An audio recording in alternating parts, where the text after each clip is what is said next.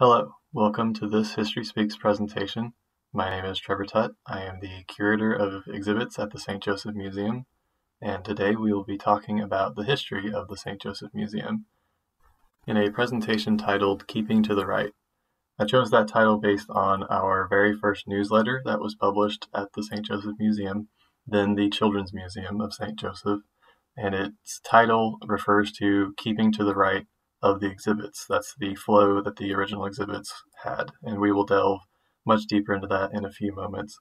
But first I want to look at the history of St. Joseph wanting to have a museum.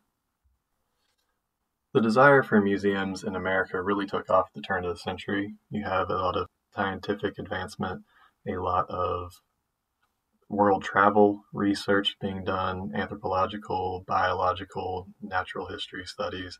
And so museums began popping up a lot. It's the origin of the Smithsonian, the Fields Museum, all the big organizations that we know today. And St. Joseph was no different.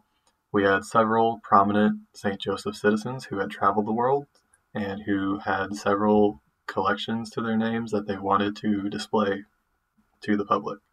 They wanted the public to have access to these artifacts, to learn about the world around them, to learn about St. Joe history and the history of the world. And one of the most prominent members of St. Joseph Society that really pushed for a museum was Harry L. George. You hear us talk a lot about Harry George today. He's probably the largest collector in the St. Joseph Museum collections. That also has a long, interesting history that we'll get into today. But Harry George's desires for a museum first went public in the early 1910s. You see this news article is dated 1914, and he's calling for a museum to show off his displays, his collection. That drive continues on for the rest of his life. There's various buildings that he looked into.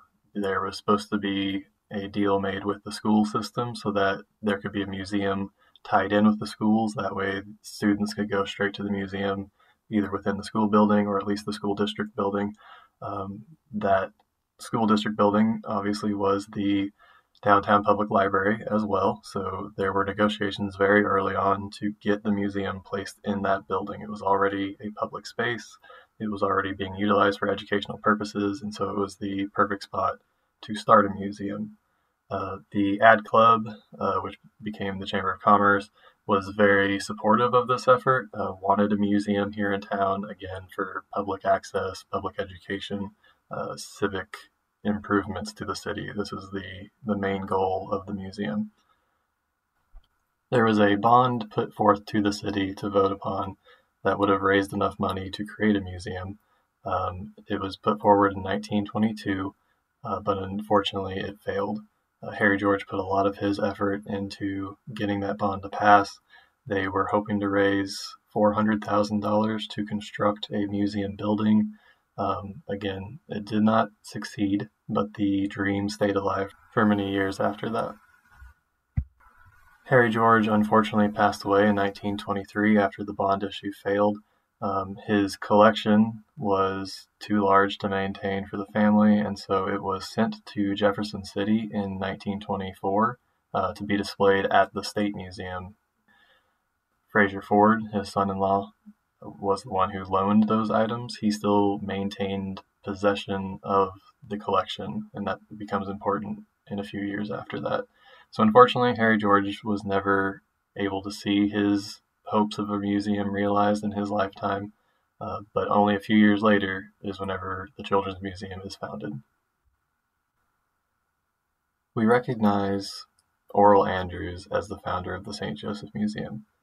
I recently put together the history of the St. Joseph Museum exhibit at the Wyatt Tootle Mansion. You can come visit it to get a bit more detail than what I'm going into today.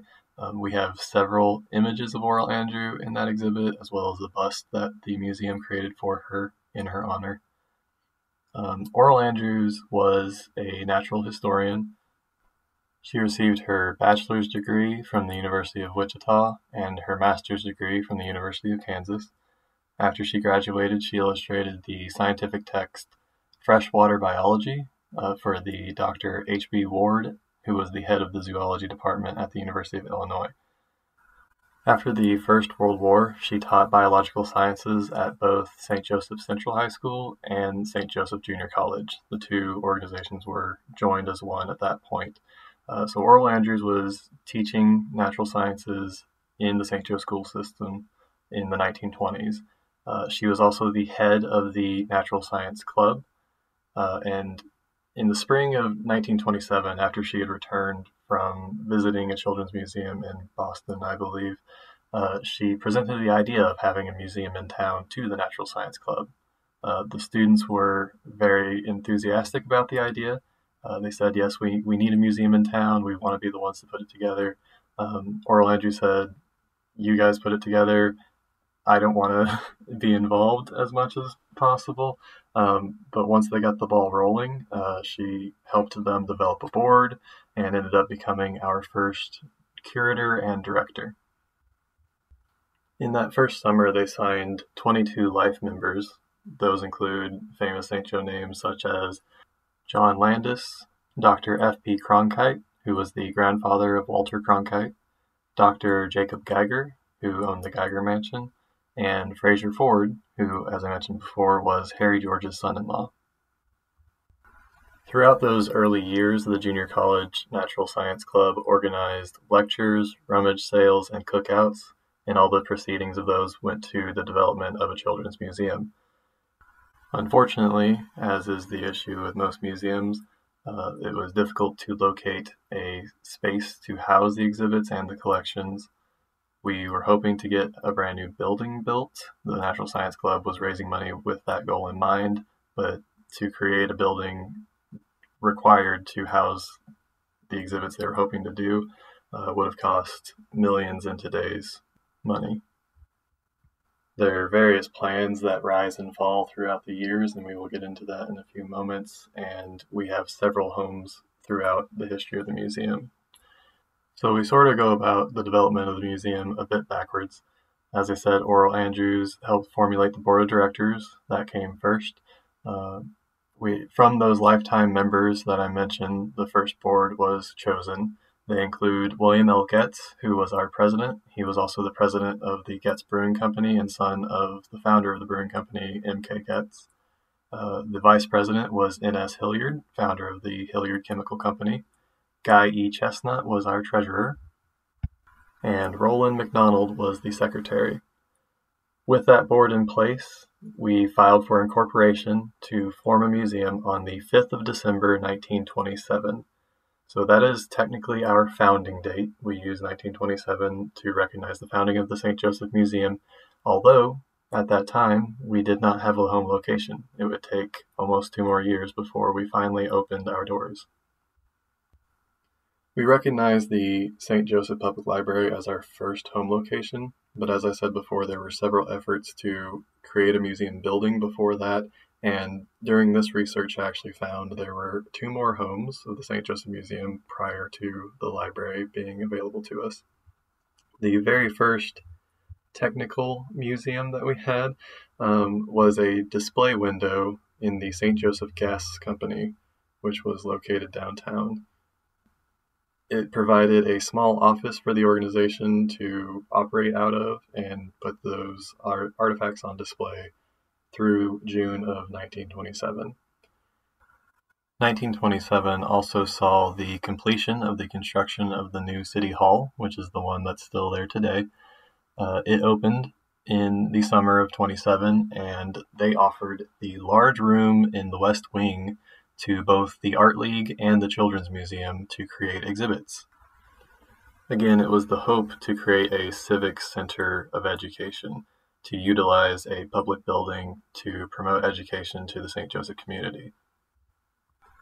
Throughout the remainder of 1927, however, the Art League began taking more and more of the space. So more and more art was on display, and there was less room for the Children's Museum's exhibits, and so eventually the Children's Museum was on the lookout for another location once more.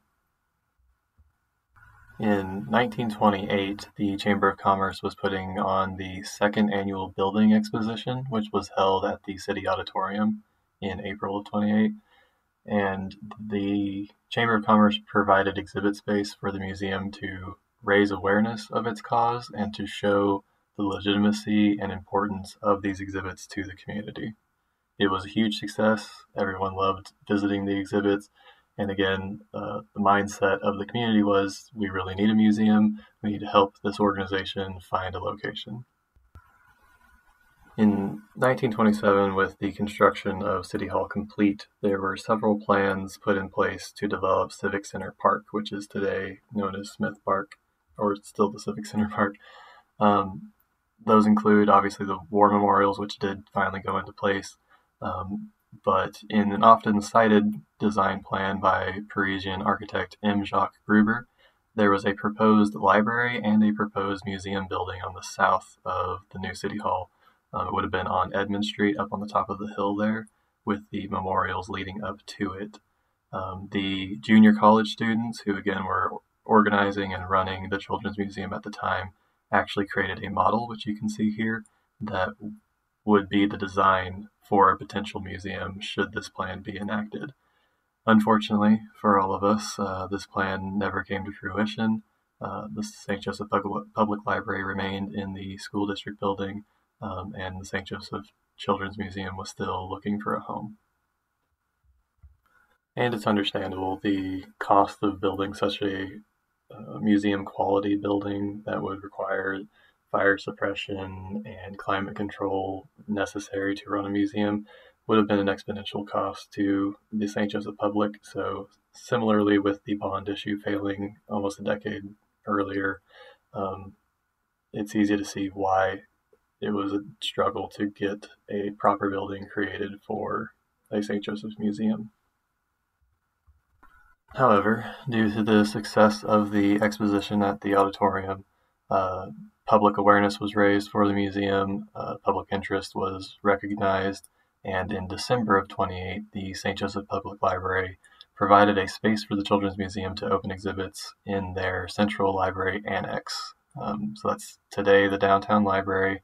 The annex is that side building where school district entrance is and the loading dock is at. So that wing was provided for the St. Joseph Museum. In the original plans of the downtown library building that Edmund Eckel created, there is a space for a museum originally planned to be in the basement. So whenever I was researching this, we've been trying to locate the actual location of the museum. So we assumed it was in the basement, but again, those plans were 20, almost 30 years out of date at that time. So again, plans to make a museum have been in place since 1900, but they never came to fruition. So whenever we did finally move into the library, it was the annex building that was provided to us. To begin with, we only had one floor. We're still trying to determine where exactly that was, but eventually we expanded that space. So we spent the winter of 28 and 29 designing the space, creating the exhibits, and we had our grand opening on May 20th, 1929. So if you think about it, our founding date is always listed as 1927, but honestly, we did not open officially an actual museum space or exhibits until 1929. From then on out, the museum hosted annual Members' Day celebrations to commemorate the opening on May 20th. So hopefully we can get back to something like that soon, having a membership day or a St. Joseph Museum Day on May 20th, I think would be a really cool celebration of our history. So as you can see by the image on the right, we had a lot of stuff back then. We had a pretty small space to display it, but like I said, there were several prominent St. Joseph citizens with collections that they wanted to show off. Originally, whenever the museum was founded, most of these artifacts were placed on loan. The family still maintained the rights to withdraw items. They still had ownership of their items. They were not donating to the museum as we know it yet. Similar to museums today, there are several styles of how a museum operates. One style, which is what we operate on today, is to have a collection space where you care for items and artifacts, that you're climate controlled, you keep it dark, you keep it cool, you keep it away from the public so that it can be protected as much as possible, and then you pick and choose which items you put on display to support the narrative you're telling in an exhibit, to show off certain things for a short amount of period so they're not out in the public being damaged or threatened for a long period of time. The other style of museums which still exist today, due to storage space limitations, is referred to as a grandma's attic museum, where essentially all of the collections is on display at the same time. It's open storage. Anyone who visits the museum sees everything that you have. And this is what we started out as, because again, these aren't items that are going away in collections. We're not storing things for people. We are displaying things for people, and all these items are on loan. So as soon as someone loaned something to us, it would go on display. We would create an exhibit based on that. So it is in 1929 that the Natural Science Club publishes the first newsletter for the Children's Museum, and it's that title that I showed in my original slide, Keeping to the Right. And the reason for that title was to direct people through these exhibits. The narrative flow of the exhibits was to travel along the right side of the wall, with cases on either side of you. There isn't quite a rhyme or reason to the narrative, but the display cases house things that are of similar type. You have a Native American collection, you have a collection that's specific focus is war memorabilia, swords and weaponry and items that would be used during wars. At that time, I remember we haven't had World War II yet, so this is Spanish-American War, Civil War items, and World War I items. In the exhibit today, which I recently put together last year, I tried to mirror that newsletter and put original items that we've had in our collection since the beginning in cases following that same theme. You have minerals and fossils, you have natural science items. The taxidermy, a lot of that we don't still have. We have new taxidermy that was developed through our history, and we'll talk a bit more about that. But a lot of the original taxidermy we don't still have. Those, again, were loans and probably returned over our history.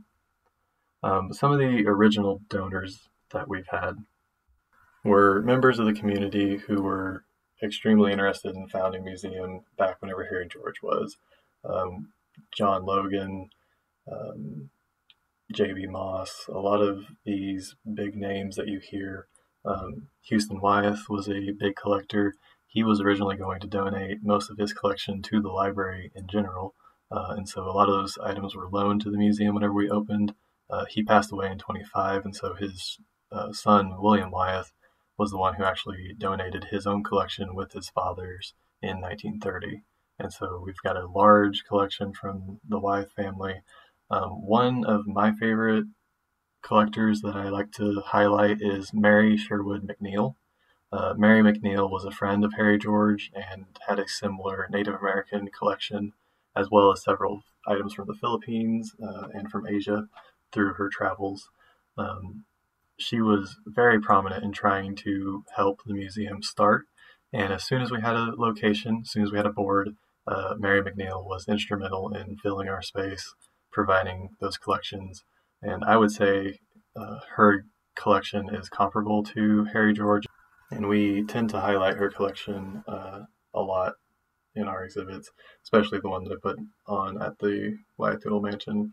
There's a collector's room within the Harry George exhibit that's at the Glore Psychiatric Museum right now, titled Lines and Legacy, The History of Harry George.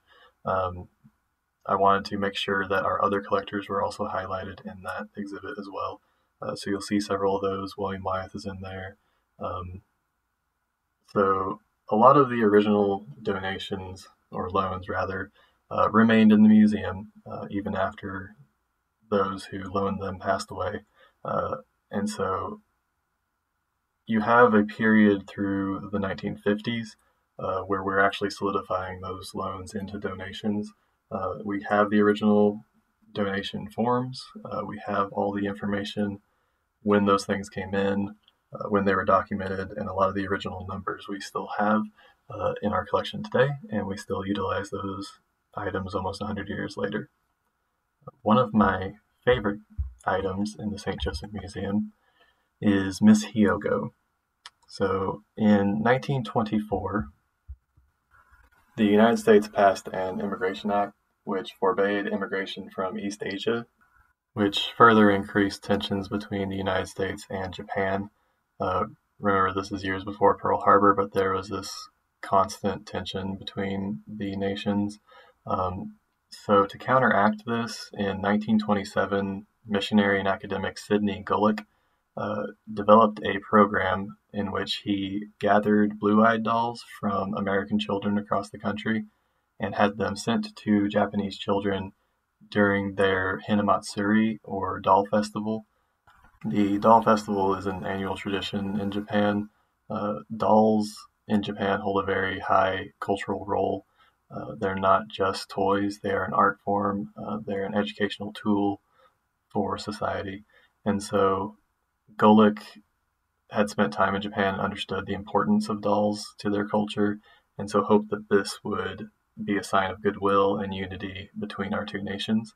And the Japanese government appreciated this effort so much that they commissioned doll makers from each of their prefectures to create a Japanese doll representing their location and sent 58 of those dolls to the United States.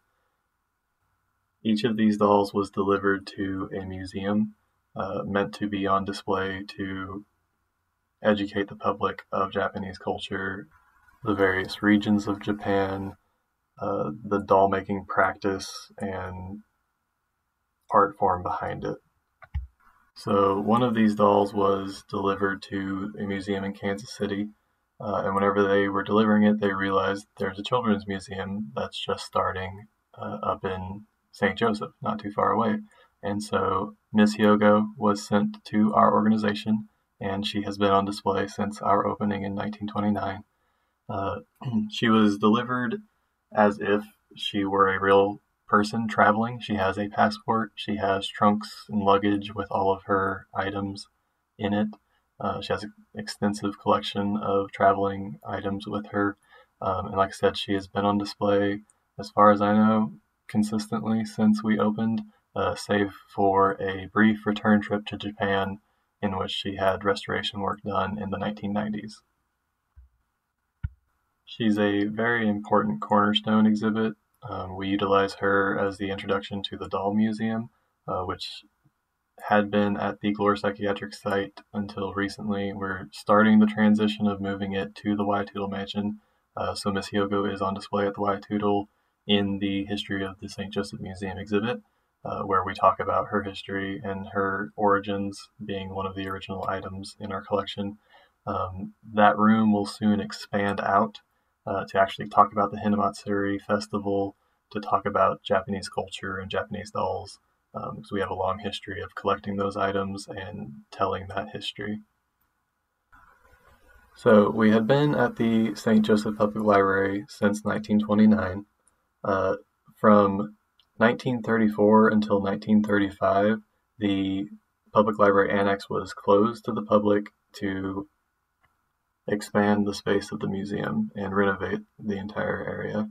I believe we actually got an extra floor out of this. I know they talked about removing some walls, so from my understanding, it sounds like the entire annex was redeveloped into a larger museum.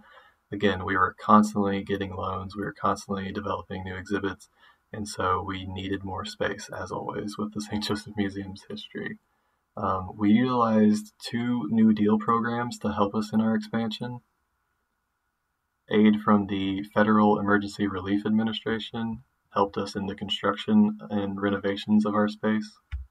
And in 1937, we sought to hire a teacher, curator, and assistants through the Works Progress Administration.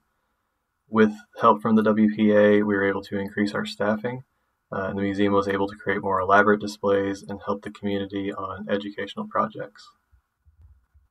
Many of the models and displays that were created at that time are still in the museum's collections today.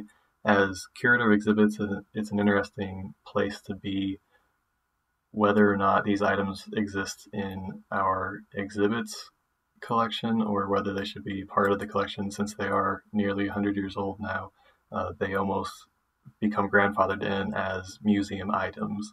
rather than exhibit pieces or items that could be out on display. So as you can see here, there's several fish. We actually have those out right now at the Waiatuttle Mansion. There's various models that, again, they were created specifically to go alongside exhibits, and you'll see another example of that pretty soon.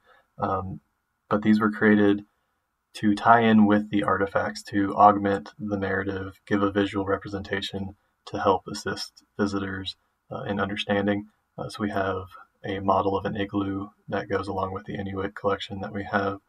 We have later on developed a headhunter room to go along with some of our artifacts. So these displays were capable of being created due to the help of the WPA.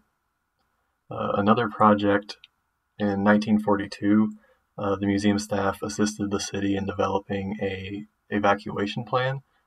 We created an actual scale model map of the entire city should nuclear war break out during the Cold War. And so this evacuation plan was developed, but eventually funding for that was pulled. I don't know whatever happened to that scale model map, but I'd love to know where it ended up. In 1935, leading up to the renovations at the public library, we sought to change our name. The board believed that we no longer served the purpose as simply a children's museum, that it was limiting the scope of our audience, and that we needed to be known from then on as the St. Joseph Museum. So that was the beginning of the name change. It went through a very long process of finally being changed. The action was actually delayed in court, but it finally took effect in 1939, or so we thought. There was another clerical error that resulted in the issue not being finally settled until 1947. So finally, we were known as the St. Joseph Museum. Today we are the St. Joseph Museums, Inc., and we will talk about that here in a few moments as well. But by 1940s, we again were running out of space.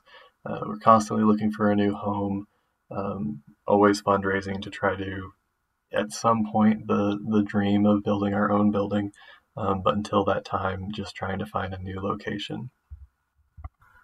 And so in 1941, that need for more space grew exponentially with the loan of the Kenyon Painter collection. Kenyon Painter was a big game hunter. He was a friend of Houston Wyeth and later married Houston's daughter Maud. They went on several safaris together. The Wyeth lion that we have on display at the Waiatuttle Mansion was from one of those safaris.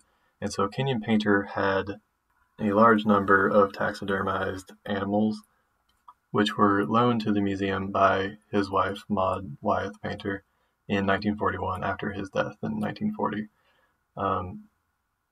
We are a natural history museum at this time. We have a lot of taxidermized animals. We're talking about the evolution of animals, natural history, and so we took the collection and needed more space to display all of it.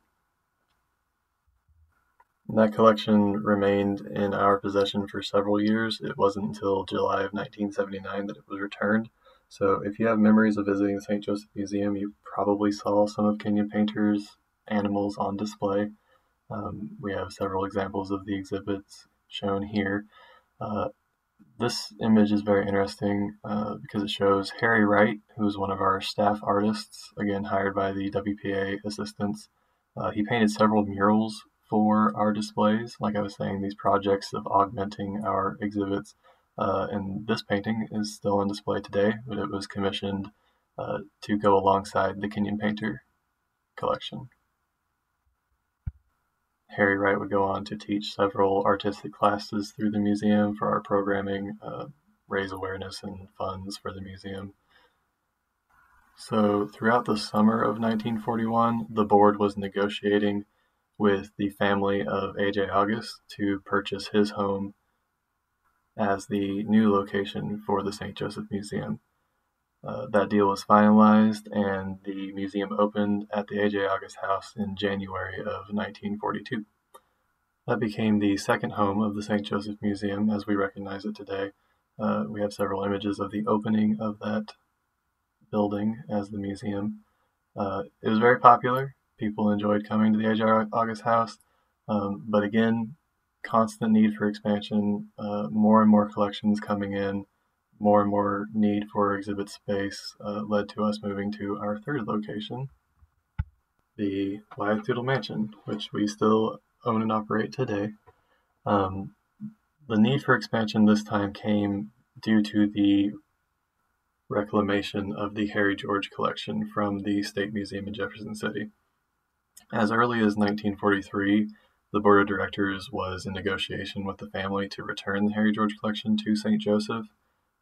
President of the board, who was still William L. Getz at this time, was able to purchase the collection from Fraser Ford, son-in-law of Harry George, and he brought it back to St. Joseph in October of 1944. At that time, again, we didn't have enough space to store everything, and so they were stored in the basement of City Hall, while other items were put on display at the A.J. August House. So you have a lot of items stored away in a storage space. Again, we didn't have a lot of storage space at the time. Whenever we were at the library, we actually had like a lab developed. There were plans to purchase the building next door to turn it into a lab where we could develop exhibits and have storage space. A.J. August House, again, similar plans were put into place with their carriage house / garage to develop that kind of laboratory. But we moved on so quickly that those plans never came to fruition. It wasn't until 1946, whenever Milton Tootle Jr. passed away, that the Wyeth Tootle Mansion came up for sale. Again, William Getz, who purchased the Harry George collection, purchased the Wyeth Tootle Mansion with funds from the M.K. Getz Brewing Company and donated it to the St. Joseph Museum in memory of his father.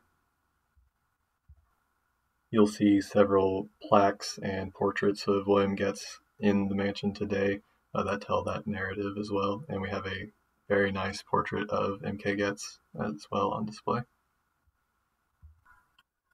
As I always mention during tours of the museum, once we moved in, we made it look like a museum, and what that meant for a mid-century museum was laminating the floors, building large cases out from the walls, and painting the ceilings so that they faded away. The focal point was not meant to be the mansion. It was not a home anymore. It was now a museum. And so it was thought to be modernizing the space, creating exhibit displays that were interactive and interesting to the public rather than telling the history of the Wyeth family or the Tootle family or the history of the home itself. That is a narrative that we have shifted away from. It was in the 1990s that during some repairs we actually relocated some of the murals on the ceiling, and so the restoration process began. First floor today, you'll see that the floors have been restored. All the original woodwork is still there, so the cases have been removed, and everything's been restored to the best of our ability so far. Again, it's only about the front half of first floor that's been repaired, and we rent the space out, so we keep everything open on that floor. You'll still see remnants of the old museum in the back and the second and third floor where we still have exhibits today. But it's a continual process. We're always hoping to repair it, and hopefully with the upgrade to the Children's Museum, we will see more of the family history told in the space. We recently opened an exhibit specifically about the Wyeth family using the portraits that we have in our collection. Again, we're always looking for more. If you happen to want to donate your family portraits to the museum, we would be more than welcome to have them. We have a history of the Tootles in development, so we can talk about the families as they lived there, their importance to St. Joseph Society, how they helped develop the town, and the construction and upgrading of the Wyeth Tootle Mansion throughout its history as well. So that's a quick rundown of the history of the St. Joseph Museum, only leading up to the Wyeth Tootle Mansion. Again, we've operated out of the Wyeth Tootle Mansion since 1947 and continue to run it today with new interesting exhibits that we are updating constantly. But as I mentioned earlier, we are no longer just the St. Joseph Museum. We are now recognized as the St. Joseph Museums Incorporated. That process can be traced back to another project that William Getz oversaw, which was the renovations of the Pony Express stables. So in 1959, the centennial of the Pony Express was quickly approaching, and so several St. Joseph citizens got together to purchase and restore the original stables. There was a centennial event planned for the park and the stables, and exhibits were put together by the museum to show off in the stables. Since that event was such a success and drew such a crowd, and so many people were interested in the history of the Pony Express, the museum began operating a satellite museum in the Pony Express stables. So for about 40 years there, the St. Joseph Museum operated two sites, the Wyatt Tootle Mansion and the Pony Express Museum. It wasn't until 1998 that the Pony Express Museum became its own self-sufficient organization. In 1991, Jewel and Geraldine Robinson formed the Neavon Black Archives Museum at the corner of 19th and Misceny Street. This was built in Midtown to serve the community and educate the public of African American history in St. Joseph. By 2001, they could no longer support themselves, and so they asked the St. Joseph Museum to take it on. Their mission is extremely important to the St. Joseph community, and so the St. Joseph Museum at the time joined with the Black Archives, and that is the origin of us becoming the St. Joseph Museums Incorporated.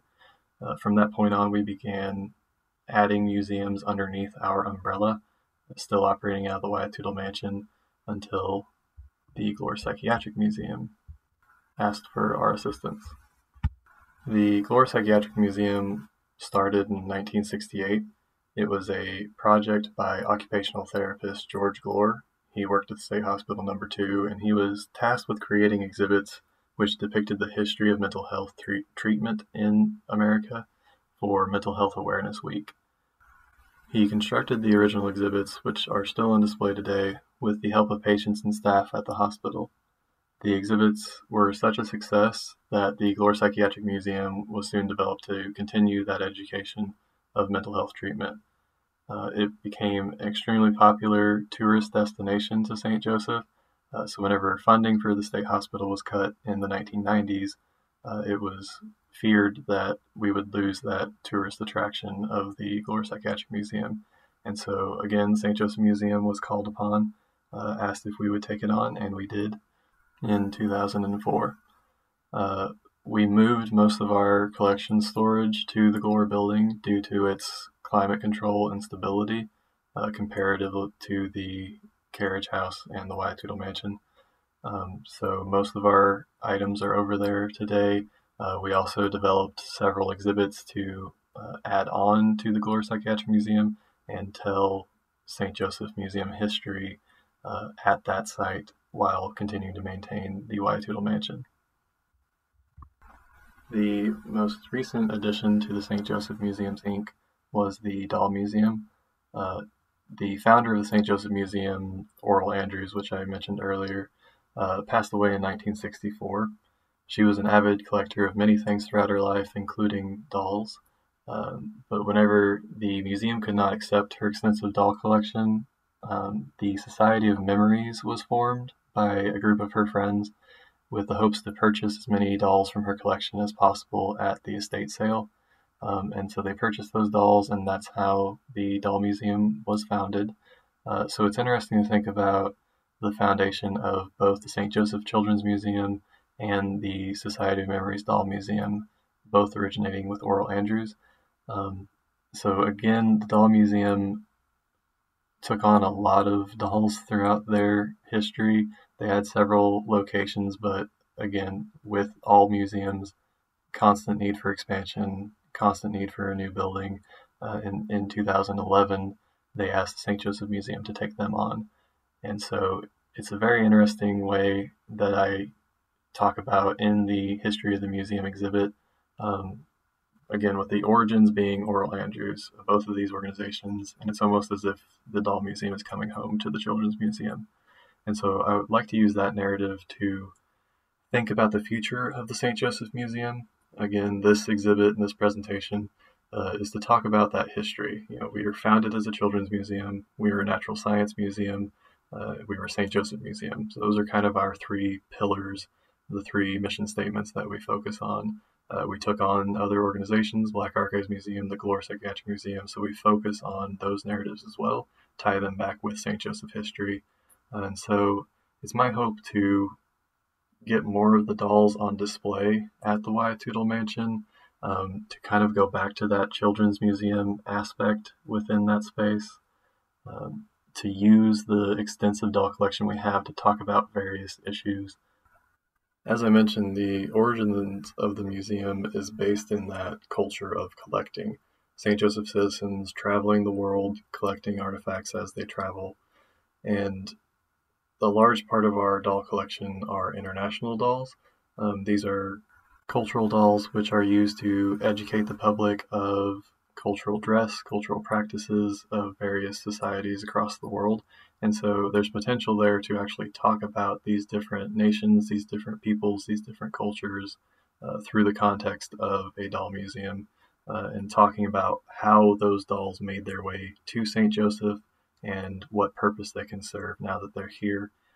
Similarly with the Native American collections, with the Asian collections that we have, making sure that we use those collections to educate the public of other cultures, of other belief systems that might be foreign to them. Along with those themes, we're also maintaining the idea of the Wyatt-Tootle Mansion being a space to talk about the architecture of St. Joseph. We have amazing buildings in town. We have the extensive E.J. Eckel collection, blueprints of most of the historic buildings around town. He constructed the Wyatt-Tootle Mansion, so we talk about him in the mansion, and creating fun and interesting ways for kids to approach architecture, get that education, learn what interests them. So if they happen to like geometry or mathematics or various skills that lend themselves to architecture, then hopefully we can spark that creativity within them, get their imagination running, and apply skills that they learn as kids to career paths as adults. That's the goal that I have with developing the Children's Museum, which I believe is the same goal that Oral Andrews and the junior college students had in mind, was to use collections to educate and inspire kids towards career paths as adults. Along with the architectural and doll-based exhibits that we're putting together, we're also doing the family exhibits. We're also looking at those natural history elements that we have. Again, we were founded as a natural history museum. We have tons of taxidermy. We have a lot of items from nature, fossils, coral. Currently, we have the Waterways traveling exhibit from the Smithsonian Institute. It will be here through August, so make sure to come by and check us out. It tells the importance of water to human culture, our interactions with it, and that's a theme that we already had in place at the Wyatt-Tootle Mansion with our Flood of 1993 exhibit called Confluence. That's still on third floor at the Wyatt-Tootle Mansion, so again, feel free to visit us. We will be updating more and more, talking about water, talking about nature, life, animals, using the Children's Museum to kind of reinterpret that space and the collections that we have to make sure that we are utilizing it the best way possible.